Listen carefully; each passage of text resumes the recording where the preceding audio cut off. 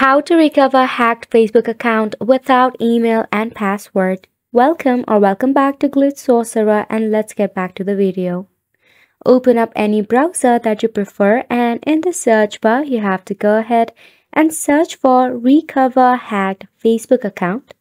So go ahead and do that.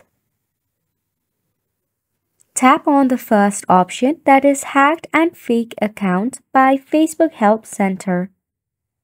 You'll be redirected to the Help Center of Facebook, where you have to tap on if you think your Facebook account was hacked or someone is using it without permission. Tap on Get Started. Now in here you have to select this prompt. Firstly, select Someone else gained my access.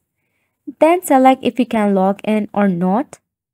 Then select if you have access to an email address or not.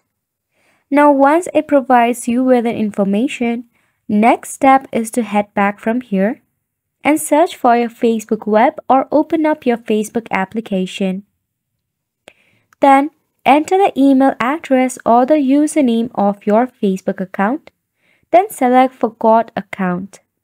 Enter the email address and make sure that the email address or the phone number is linked to your current Facebook account.